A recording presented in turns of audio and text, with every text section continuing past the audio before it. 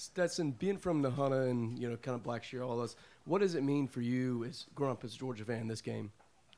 Yeah, for me, I mean, it was a little bit closer to home down there. It's I don't know exactly how far we were at Gainesville. I've only went once, but it seemed like there were more Florida fans, so it was more, rivalries between households. Talk smack. So yeah, I'd say I grew up with a little bit more of a proximity to the game. Stetson, kind of talking about the rivalry now that you've played in it, what does it mean to you, especially going back to 2 years ago when you got hurt in the game? Yeah, well, I don't know. I mean, I can tell you that it's hard to get a feel for how much the players care and feel about the rivalry until you play in it. And, you can throw records or whatever you want to out the window, more so than probably any other game on our schedule when we go down there and play Florida. I think, Coach Napier is building a good program. I loved him whenever he was at Louisiana. And, they're always going to be a force to be reckoned with down there. You obviously study a lot of offense these days, and obviously tight ends are a big part of your offense. Clearly they're exceptional athletes, pretty much all the guys that you have at that position. But what in particular, it seems like tight end overall has kind of made a comeback in the game, and what in particular makes tight ends a good way to go in an offensive strategy? Well, first of all, it hides, it mellows out a defense because it tells them that you could run the ball, and so they're going to blitz a little bit less. They probably got a little bit more of a bland game plan and 12 personnel if you have two tight ends. And then if they go in their nickel package, then you can run the ball on them. You got the weight advantage. And when you've got guys who are as big as these guys are and can move, then what are you going to do? You're going to put a smaller guy on them, to move with them, or you're going to put a bigger guy who may not be able to move with them. And they just create mismatches. And, when you play clean football, then it becomes a mismatched game. And I think we've got, some of the best in the country. Last year in this game, Nolan has the 2 turnovers in the game, and then afterwards he had a very forceful defensive view as the quarterback of this team. 1, did you ever hear what Nolan had to say about it and what that might have meant to you? And 2, what does Nolan mean to this team, especially in a rivalry game this big? Yeah, I think it's, Nolan doesn't hesitate too much. He says what he thinks, and he's consistent with what he thinks. And so, there's never been a question for me where he stood, and it is because we struggled a little bit, and defense had our back that game, and then for him to come out and just say, hey, all this talk, y'all can whatever, it puts that to bed, and it makes me love the guy and just like, all right, well that's my team. He's there. He's for me. He's ride or die. That's my guy, and he is our vocal leader. He says stuff, people listen. He talks smack in practice, runs around. We try to get back to him whenever we're playing against each other, but it's fun, that banter. And I think he adds a little levity, or I don't know, maybe that's the right word, to the whole team, and makes us laugh and have a good time. On A.D. Mitchell, I guess we'll find out if he can go this week, but not that the offense is cratered without him or anything, but what does he bring? What element does he bring as a guy that you can throw deep to, you can throw back shoulder to? How does he make the offense different? Well, he's one of the best receivers in the country, if not the best. I've got an immense amount of trust in him, what he does, what he brings to the table from a ball skill standpoint, twitch standpoint, strength, physicality, blocking, route running. We've missed him, and I'm hoping to get him back and to see what we can do with him.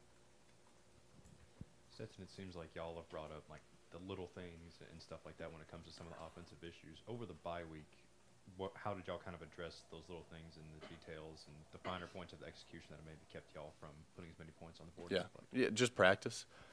Just getting after it, going and being critical of ourselves and listening to corrections. You know,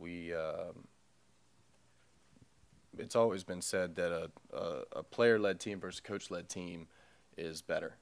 And I think that's because you keep guys accountable. It's easier to talk to them. It's easier to get things to do things the right way. And I think that's what we've got. You know, it's not just the coaches telling us that we need to fix things. It's us going in the film room after practice, before practice, looking at the script, knowing what we have to do, and then when we don't do it, then we can go fix it. And I think that's a sign of maturity. And I think we did a good job of it over the bye week. Stetson, last year Kirby had a halftime speech that a lot of people got to hear. The audio got leaked, and we got to hear how fired up. And I guess if anybody's heard Kirby fired up, it's you. We've seen it on the sideline. What type of motivator is he? And tell me about the dynamics of that relationship. Kirby was talking about it a little bit last week, but from your perspective, what is Coach Smart able to do for you with his motivational skills? Relationship, what relationship? I'm sorry, me and him? Or, okay, sorry. Yeah, no, I love it. I love a little fire. You know, he doesn't like that. He'll get after you, but you know it comes from a standpoint of wanting the best for the team. You know, so when you put in that, I heard somebody call it emotional. What do they call it? Like an emotional bank. Like you make deposits and then you can pull it out whenever you know get after us a little bit. But as far as motivation, I love him. I think he's one of the best I've ever heard. You know, he gets us fired up in his own little special way, and it makes you ready to play football. Stetson, I think you have one interception this season. How top of mind is protecting the ball when you're executing the offense in your third year as a starter? Yeah, I mean it you know, you trust your guys to make plays, but then when they're not there, then you throw it away or you check it down. It's a mixture of being smarter and also just smarter with the ball, being more careful with the ball, but also just knowing your receivers, knowing what throws you can make as well. You know, because if you need a play and you feel like you can make the play, then do it, but not if if you're going to put the offense, the team, in a dangerous position. Stetson, football has a way of doing this, I guess, but you know, you mentioned Coach Napier earlier and your relationship with him. How strong did that relationship get? You know, it's well documented. You had a chance to play for him whenever you got the chance to play here. With him, with Coach O'Hara, you know, how well did you get to know those guys, and how hard was it to tell them, you know, I'm not going there, I'm coming here? Yeah, no, I mean it was extremely hard. You know, there's a few schools like that. Them and Sanford was actually probably my toughest one. I just love Hatch, and he was my high school coach's quarterback in college. So I don't know, just had a good relationship there. Knew the offense pretty well. But yeah, I mean it's a tough phone call, but you know I'm sure you know he had to make those same phone calls whenever he came to Florida, and you know that's this game, and you know make your decisions, and you know let them know, and they say all right, and you say all right, and then you know smile the next time you see them. Stetson, Chris weighed in with his opinion on where he would want to see this game played. You being from down there in the area, does that weigh in on it at all, or would you like to see it go to a home and home as opposed to staying in Jacksonville? You know, the grass is always greener, but I don't know. It would be cool to play in Gainesville.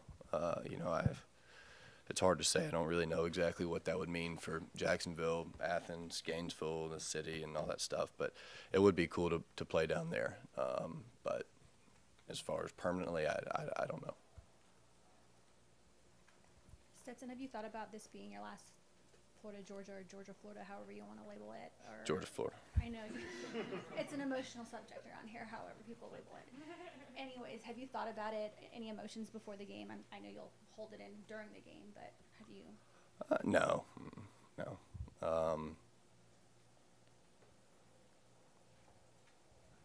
No, I really hadn't. I probably won't either. But Maybe. Sorry, I don't know. I know. Stetson, a couple years ago, can you tell us what happened when you kind of got your shoulder banged up, and how are you this season? We've seen you kind of moving your shoulder around a little bit. We know Kirby said that you had a small issue. What is your health now, and what happened a couple years ago? Yeah, a couple years ago, I got smoked. We slid the protection left, and they came from the right. And, I mean, dude, that was the play that me and Marcus got hurt. I mean, we were rolling. That was tough. That was a tough injury, or tough touchdown play is what that was. But as far as this year, I got a little banged up against Missouri. Got hit a little bit. But Auburn, a little shaky.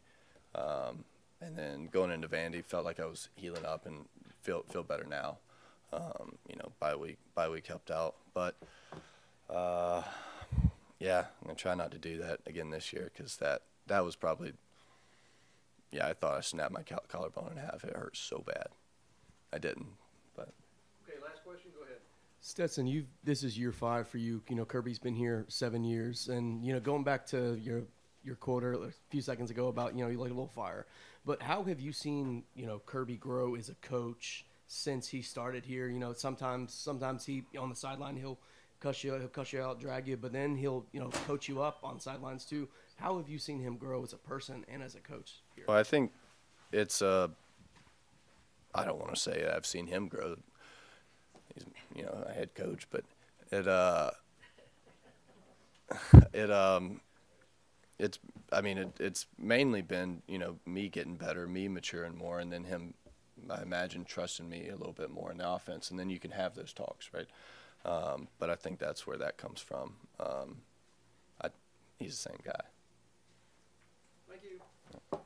Thank you.